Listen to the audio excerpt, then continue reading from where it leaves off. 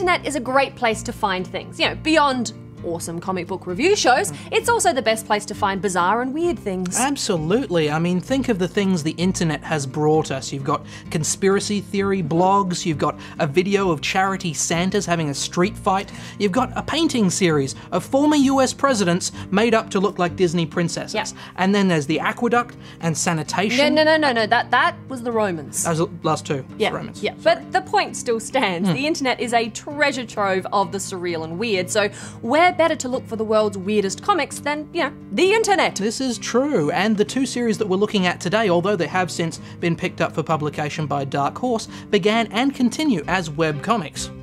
First off, and in descending order of insanity, we have Axe Cop. You remember when we said about the bizarre stuff that you can find on the internet? Well, how about a comic starring a psychotic policeman with an axe that was written by a 5-year-old boy? Some comic characters are inspired by personal experience. Some are political or social statements. Axe Cop came around when 5-year-old Malachi Nicol was playing with his brother Ethan and happened to have a plastic axe. Yeah, and if Ethan Nicol hadn't happened to be a comic artist, the character wouldn't have really gone any further than that. And the world would be poorer for it. I mean, reading Axe Cop is like jumping straight into the mind of a 5-year-old. It just ploughs forward in this near stream of consciousness narrative. On the very first page, for example, we meet Axe Cop's partner and best friend, Flute Cop. Flute Cop gets splashed by dinosaur blood and becomes Dinosaur Soldier. And then later he eats an avocado and becomes Avocado Soldier. Later still, he gets hold of a unicorn horn and becomes Avocado Soldier, but then he uses the horn's magic to wish himself back to being plain old Dinosaur Soldier again. And honestly, that's probably some of the most straightforward stuff that happens in this comic. I mean, I guess that's the real appeal of it. There are no rules here. Anything can happen, and it usually does, with hilarious results. I did laugh a lot reading through this, especially in the Ask Axe Cop segments. It's just so much fun. Whether Axe Cop is chopping off the heads of robbers, or aliens, or Vikings, or, you know, just riding a flying T-Rex with machine gun arms to the moon, you can bet it will be something you haven't seen before. It's a buy from me. Look, it's certainly unique, and it's actually quite interesting to read it from the start and see the stories develop as Malachi gets older over the 5 years it's been going.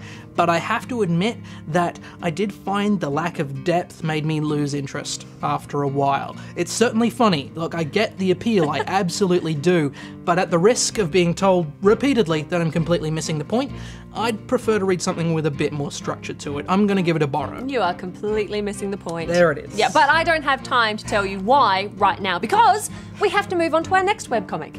The Adventures of Dr. McNinja, created by writer and artist Christopher Hastings. Hastings has described the Dr. McNinja comic as a celebration of everything he thinks is awesome. And you can see why. I can actually picture Hastings as a kid thinking, I think I want to be a ninja when I grow up. Or maybe a doctor. Screw it, I'm going to do both. So, we have a doctor, who is also a ninja, struggling with his conflicting duties to kill and to heal. Not to mention struggling with zombies, pirates, giant lumberjacks, and even Mexican archaeologists riding velociraptors. So the crazy is definitely there. I mean, you're not going to write a comic about an Irish ninja doctor without there being some crazy going on, but there's actually also a sharp sense of humour in amongst all the extreme violence and pop culture referencing. I found myself repeatedly laughing out loud when I read this. Yeah, me too. There's a similarity to Deadpool in this series, both in the humour and in the fact that it's got a guy in a mask whipping off heads with some sweet ninja sword work. So any fans of Wade Wilson should definitely give this one a read. And I'm a big fan of the art style as well. It's a buy from me. Yeah, and a big buy from me as well. Look, I think everything that I'm looking for in a webcomic is right here. It's clever, it's funny, it's violent, and it references 80s power ballads. Don't ask me why that's a criteria, it just is. So give it a look as soon as you can. So you know what we're going to do right now, right? Yep. Okay, go ahead. Okay, so here is why you're missing the point of Axe Cop. So Axe Cop isn't about storyline, you know? It's about